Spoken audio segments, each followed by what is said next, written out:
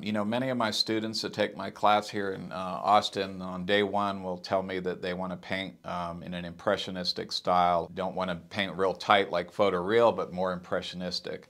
And so I always have to clarify or get clarification from them and ask them, you know, do you mean you want to paint loose like Sargent? And then I'll show them a really loose Sargent painting.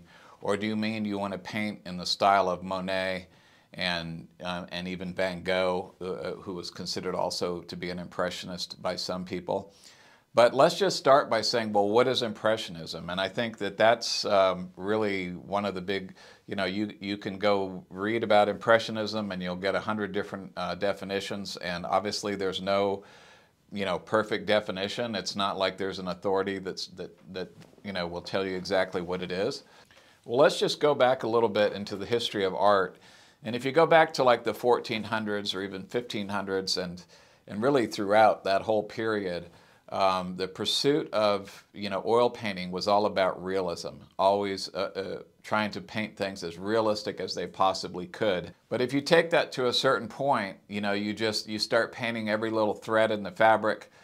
Some artists were painting the veins and the wings of the fly that was on the apple in the still life. And that's, you know, there's nothing wrong with that, but that is a particular, you know, pursuit that really takes you away from true realism. So if you look at this painting here, you can see that it's an attempt to really put in all this super detail. But if you take a look at this painting by Velázquez, and Velázquez was a real pioneer along with Rembrandt, and they were the first artists really who started to paint things in a suggestive way. So that if you get really close and look at this Velázquez painting, you can see that the eye is just a smear of paint, you know, and if you look at his ear, it's just some spots of color. Same with, you know, the color in the mouth and everywhere else.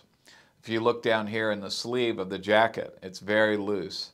So this was a radical departure from the norm and from whatever all the other artists were doing. And that is why Velázquez is considered to be one of the absolute greats in the history of art, because he was really painting high realism. And if you look at this portrait, this is a portrait of a man. You can see all his character, you can see his personality, and it's much more lifelike and human-like, in my view, than these super detailed, you know, paintings that look more like mannequins or plastic almost. And Rembrandt was the same way. They were really contemporaries, Velázquez and Rembrandt. And if you look at Rembrandt's paintings, it was the same thing. And, you know, in his day, people complained to Rembrandt about the fact that he was layering the paint on so thickly. And they used to say that you could hang your coat on a Rembrandt painting because the paint was protruding out so much. But in my view, Velázquez and Rembrandt were absolute pioneers in the world of oil painting, especially realism, because they took us from focusing on detail to focusing on color and value. Because when you step back and look at a painting from 7 feet away, you're not seeing that detail, you're seeing the value, but those values and those colors is what makes it look real. It's not the detail. You know, Rembrandt had another great saying. He said, paintings are not for smelling, they're for looking. And that's exactly right, you know. And if a painting falls apart and looks ugly when you get up close to it, it's really it has no bearing on the art itself, because a painting should be viewed from 7 feet away. Okay, so let's take a look at some of these early impressionistic paintings. And you can see this painting by Monet is very similar to Sargent-esque painting. The values are right, the colors aren't amped up. It's really a very realistic painting, but it is impressionist, meaning that it wasn't, you know, he's not putting all the details in. And then carrying this further, there were a lot of artists that were really just pushing back against these artists that were painting realism.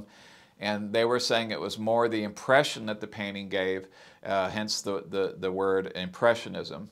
And I love impressionistic painting, but the paintings that I particularly love are the ones where the values and the colors are similar to what you would see in real life. And that's just my own taste, you know. I do like these paintings like this one here by Monet that is incredible color. It is definitely not realistic color, but it's still a beautiful painting, and I absolutely can appreciate this, and I love it. But I just think that if you really ask me what I liked, I would say a painting like this one. is the best kind of Impressionism, where the values and the colors are right, but if you get in close, it's just a mess. And that's really what Sargent was so good at. And, you know, in his day, Sargent was actually considered by some people to be an Impressionist. And this painting in particular here was considered a master Impressionist painting by many of the critics in his day. But I just think that all these labels, Impressionism or not, you'll never get a black and white definition as to what Impressionism is. But for me, Impressionism and good Impressionism is painting what you see, not worrying about the details, getting in there and just putting in your color and putting it in strongly and boldly. And whether you like Impressionism like this or Impressionism like this, you know, that's just a matter of taste. And after Impressionism was firmly established, you had Pointillism come out, which is another way. And so Pointillism is just paintings where you paint little small colored dots. And Pointillism is really just almost a form of Impressionism.